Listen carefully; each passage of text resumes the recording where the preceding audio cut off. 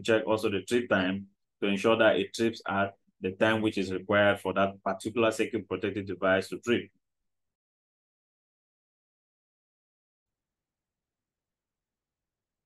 You're watching Makoke Enterprises. Today we are going to be discussing on inspection and testing. For reference to QCS 2014 section 21 part 23.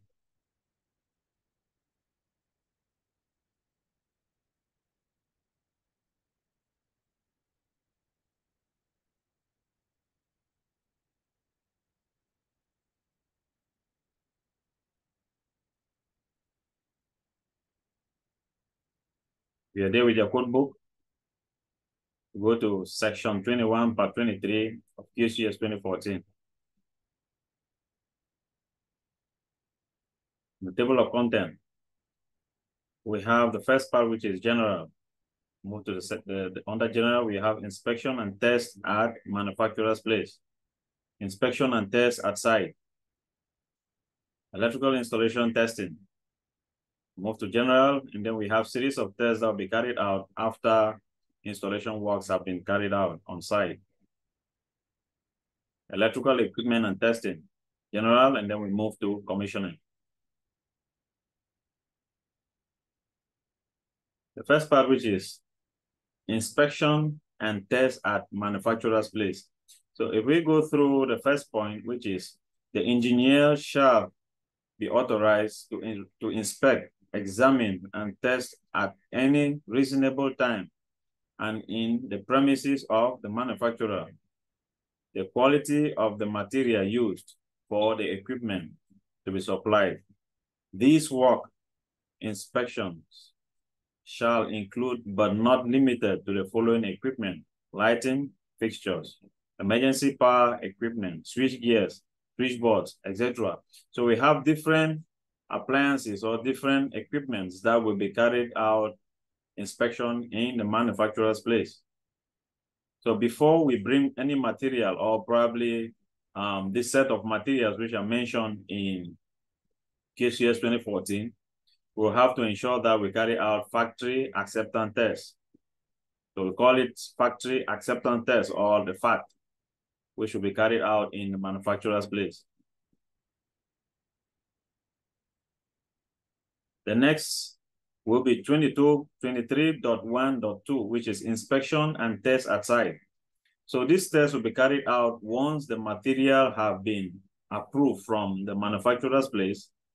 We bring the material to site, we carry out an inspection on that material, and then we carry out the installation. We carry out inspection for the installation of that material, and then we now carry out inspection for the material that is installed on site, which is in operation. In this case now, we'll be carrying out testing, and then we ensure that it functions based on the design intent. This is what we call the SAT, which is the Site Acceptance Test. Point number 1, the specification defines the tests to be made on electrical equipment, distribution systems, and installation at site to establish compliance with the specification and to ensure they are entirely suitable for the intended purpose. Point number 2, I think the first part which we explained already, point number 2, for all tests, a minimum of 30 days notice in writing shall be given by the contractor to the engineer to enable the test to be witnessed. So we inform the contractor will inform the engineer in charge, who is the consultant in this place. So you inform the consultant 30 days prior to the test to be carried out on site, so that they will put on all the different formalities in order to witness the work on site. The electrical point number 3, all electrical tests, unless otherwise specified, shall be made either in a manner prescribed in the relevant first part, A, which is a British standard, B, which is a IEEE regulation, which is a latest edition, Qatar General Electricity and Water Corporation, QGEWC regulation, Civil Defense Department regulation, and then all where no standard/code regulation exists in a manner approved by the engineer.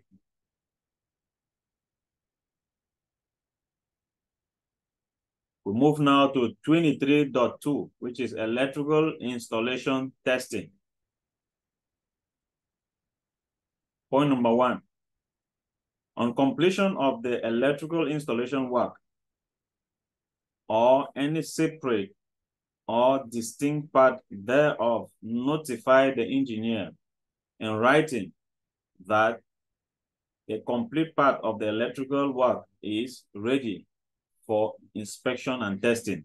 Before doing so, perform initial trial test. Test, correct, adjust, balance, regulate, etc. the section concerned as necessary until required conditions are obtained. So in this case, once an electrical works have been carried out on site, we ensure that we put in an inspection request, which will be submitted to the consultant so that they will come on site to check the work that is being done on site. Then before doing that, we have to perform a pre-inspection, which will be done by the contractor inspector. They will carry out the inspection on site, ensure that it's okay, raise the inspection, submit to the consultant, then the consultant will come to witness and then to give or to pass the final judgment, which will be either approved or probably not approved. The results, point number 2, the results and readings obtained for the test shall be equal or better than the requirements of the IEE or the IEEE and the Qatar General Electricity and Water Corporation regulations, and this shall be recorded on forms similar to the ones described in the IEEE regulation. The test shall be carried out in a manner as described in these regulations. So all this part on the electrical installation testing, the general part aspect of it is just giving a concern that we should be able, or probably after carrying out electrical installation works on site, we need to ensure that we raise an inspection. And before raising an inspection, we do pre-inspection, which will be done by the contractor on site. Once it's ready, then we submit an inspection to the consultant for them to come to witness that installation that is done on site.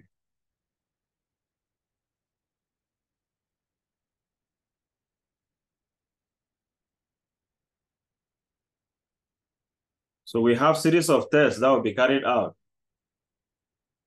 after installation works have been done on site. I might give an example of, say we carry out installation of electrical distribution boards, sub-main distribution boards, low voltage panels, medium voltage panels, or probably electric motors that are installed on site. In this case, we have series of tests that we are going to perform, which is laid down by the code, which is QCS 2014. So I will list down all the different tests, then we see exactly how these different tests are being carried out. 23.2.1, verification of polarity. Verification of polarity shall be made to ensure that all fuses and single pole control devices are connected only on the live phase conductor. It's very important. The neutral must not be connected through any of these devices.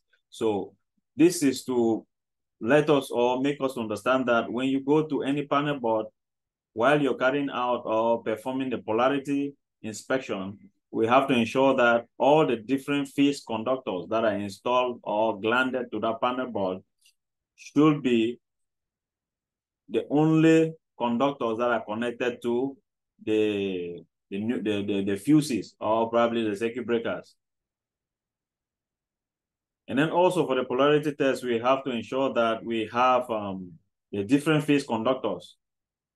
In Qatar, we're talking of RYB phases, which is a red, a blue, and the yellow phases. So all these phases should be connected in accordance as per the design panel that have been installed on site.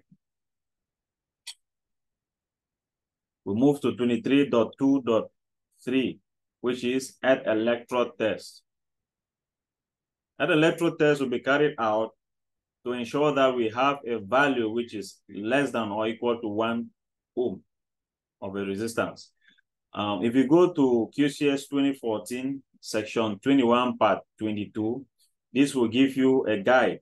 I've made a video on that as well. So it's going to give you the guide on how to carry out the test, the values that we should have, and it will give you also what are the things to note while carrying out this test, or probably when you're preparing a method statement for earth electrode resistance testing, you know exactly how to prepare the method statement.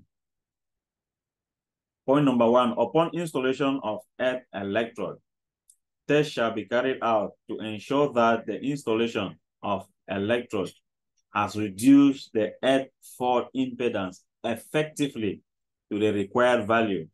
In this case now, we will understand here that if we have a value of the earth electrode resistance which is less than 1, it will be able to have an earth fault loop impedance value that will be satisfactory enough to generate an amount of current that would trip our RCDs or circuit protected devices. The second point, resistance of earth of all earthing rods, each earth terminal network, continuity of conductors, and all bends and joints shall be tested by means of the Werner test.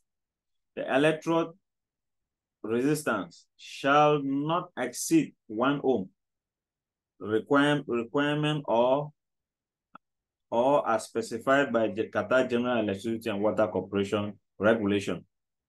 Move to the next test, 23.2.1, which is insulation resistance test. So for the first test, which is the earth electrode test, I'll take you to a graphic.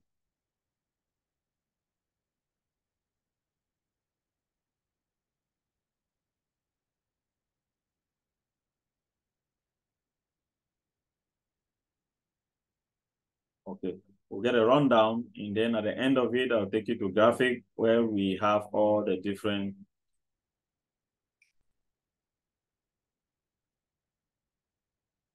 insulation resistance tests. Point A, or point number 1, insulation resistance test shall be carried out before a completed installation is permanently connected to this supply. Large installation may be divided into groups. A DC voltage not less than twice a normal supply voltage, RMS value of AC supply voltage or AC system voltage shall be applied for the measurement of the installation resistance. For low voltage installation where apparatus voltage rating does not exceed 55 volts shall be tested by applying 500 volt DC only. Okay, the code says a DC voltage not less than twice the normal voltage, the normal supply voltage. So in this case, if in case our panel board is going to be supplied with 240 volts or 220 volts or 240 volts, in this case, when selecting the range on our mega tester, what we'll do is we'll have to ensure that the value is not less than twice the supply voltage or the normal supply voltage. So if we take 240 multiplied by 2, we're going to have 480 volts. So in this case now, we are going to select a 500 volt DC on our mega tester to carry out this test. This is the reason why we have this selection range. And then if in case we have our panel board, which is a 440 15 volts AC supply that hits on our panel board. In this case, we are going to take a 415 multiplied by 2, and then we'll have to select now 1000 volt DC that will be injected. That in this case now, I want us to understand that while carrying out this test, we have to ensure that trained personnel are carrying out this test, because this amount of voltage, like I did mention, 500 volt DC or 1000 volt DC, this amount of voltage will be the voltage that will be supplied or injected in that circuit. So it suffices that a trained personnel carry out this test. Ring circuit continuity. For ring circuit continuity test, will be carried out in the case that where we have series of sockets that are connected in a circuit in a ring manner. It could either be radial or ring. So we have continuity that should be carried out for either ring or radial circuit. For radial circuit, we know it just goes from one end, and then the other end now goes to the DB. So we connect all our loads, and then it goes to the DB. In that case, now we go just on the DB and then carry out our continuity test.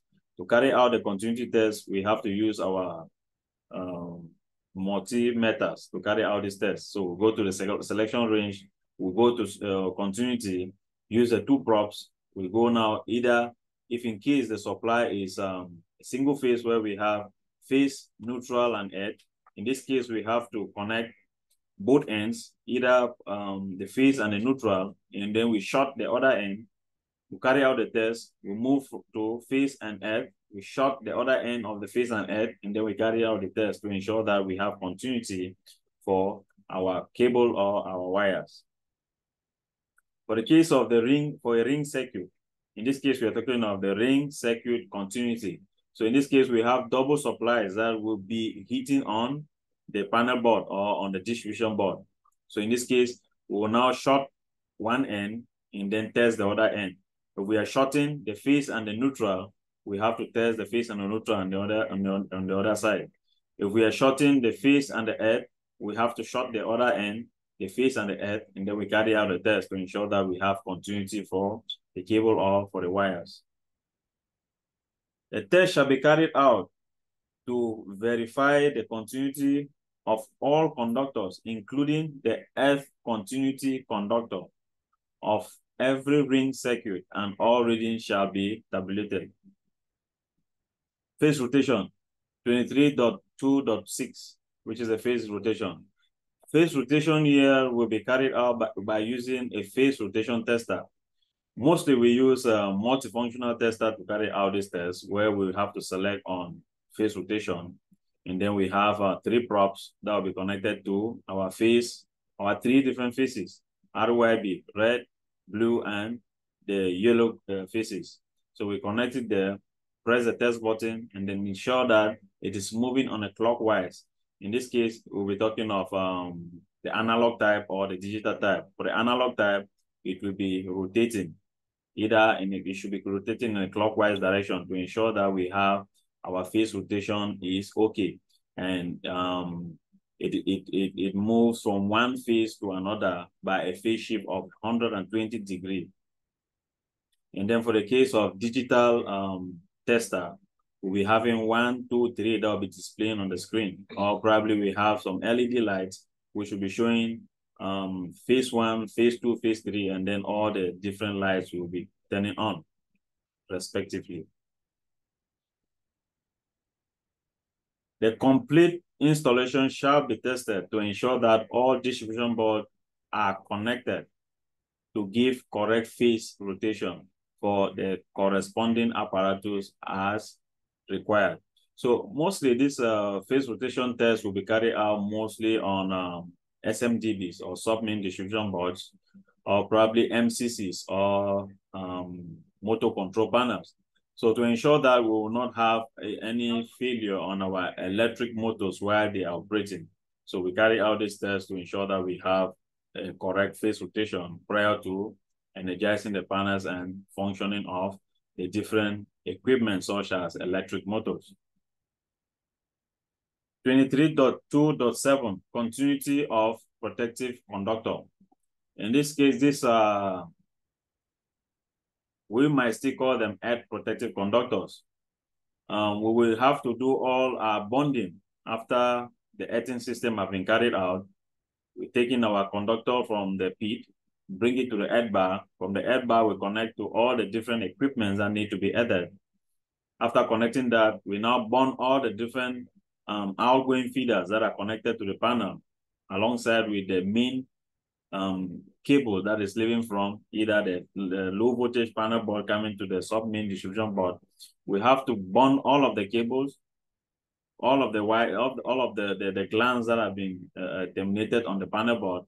We bond all of them, and then we carry out the earth continuity test or the continuity of protective conductor to ensure that we have continuity and to give us that guarantee or the full guarantee that if during the event of an earth fault, we'll have this amount of current that will be generated, will move to the ground with ease without any problem.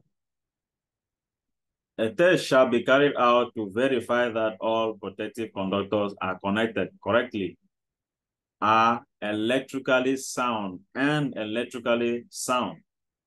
before power supply is connected to an installation.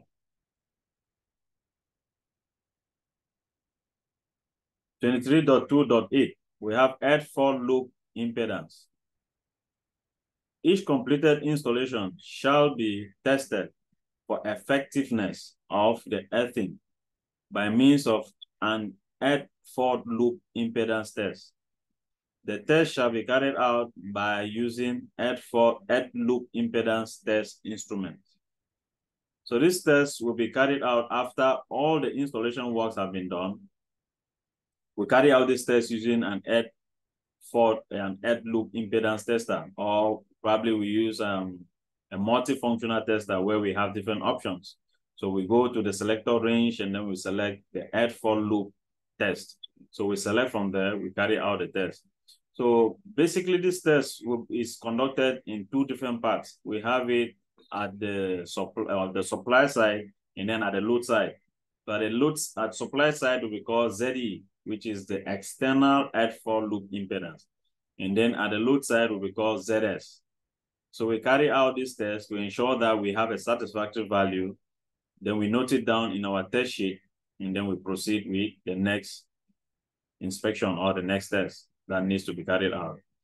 For the earth fault loop impedance at the external part, which is at the DB side, this at the external part, I should put it that way. In this case, we will have to refer to the earthing arrangement.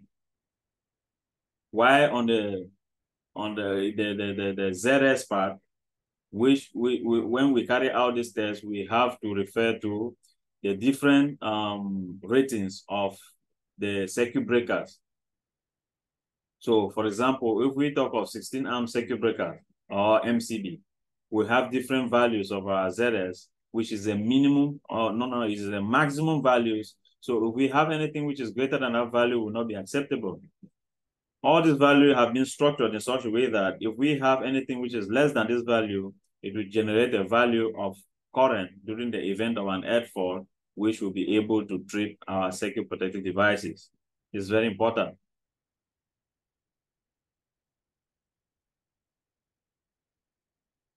23.2.9, which is operation tests. This clause applies to relays, interlocks, and any other protective and control device, residual current devices, to ensure correct functioning. So we carry out operation tests to ensure that all these different equipments are operating perfectly well. For example, if we are talking of the residual current devices or probably the RCBOs, we'll have to perform these different tests. After performing the 23.2.8, which is the earth fault loop impedance test, we now have to perform a prospective fault current to ensure that these protected devices are all operating perfectly well. And also we'll have to check also the trip time to ensure that it trips at the time which is required for that particular circuit protected device to trip.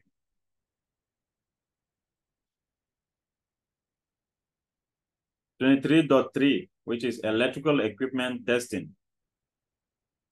Point number 1, the contractor shall fully test and commission the whole of electrical installation in accordance to or with the Qatar General Electricity and Water Corporation and the IEE regulation as per requirement of the project documentation and as outlined in this section.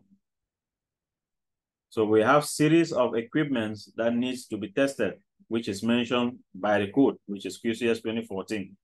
So we have MCCs, main cables, motors, starters, and control gears, right up till the diesel generator. So all these different appliances, which is not limited to this, will be tested and commissioned. Point number 3, following functional tests shall be carried out to ensure proper functioning of the plant and all apparatus. 23.4, commissioning. So we move to the general aspect of it. Commissioning actually is to verify that our system will operate to or will operate to the design intent.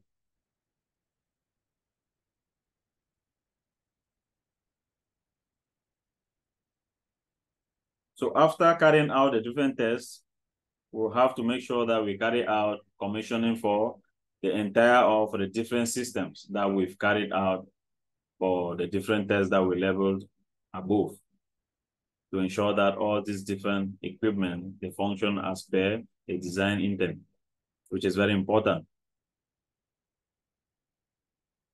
So this video is focused on QCS 2014, Section 21, Part 23, which is to give you an insight on inspection and testing, and then also to guide us and to let us understand the different procedures to carry out the different inspection and how to carry out the testing while we are carrying out installation works at site, which is very important. And then also to follow all the different requirements as per the code. The code says we have to carry out this test. We must ensure that we carry out all the tests before we proceed with commissioning of the said system, which is very important. You're watching Makoge Enterprises.